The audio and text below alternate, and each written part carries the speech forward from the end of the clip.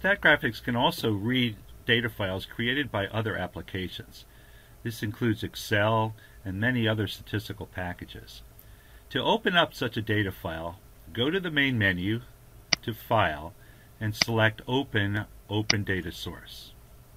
To Statgraphics, Excel files and other files created by other stat packages are external data files.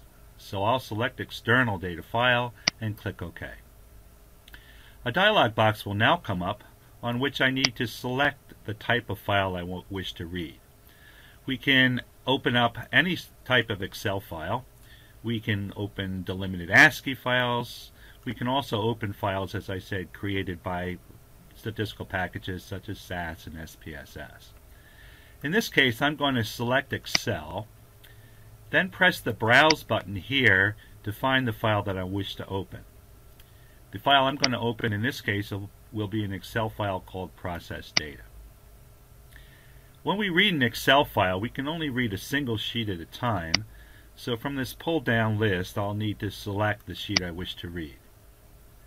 If I wish, I can restrict the reading to a particular range of rows or read the entire file by leaving it set to its default values.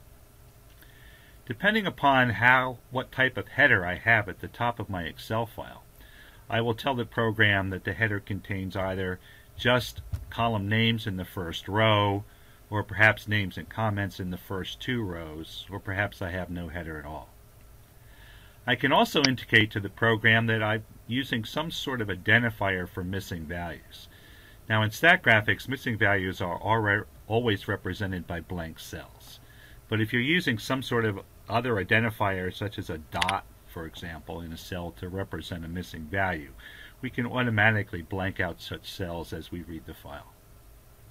When you're all set, press OK, and the data from the external file will be read directly into the Statgraphics data sheet. Note that column types are automatically determined from the data. In this case, the first column will be set to a date, the second to a numeric value.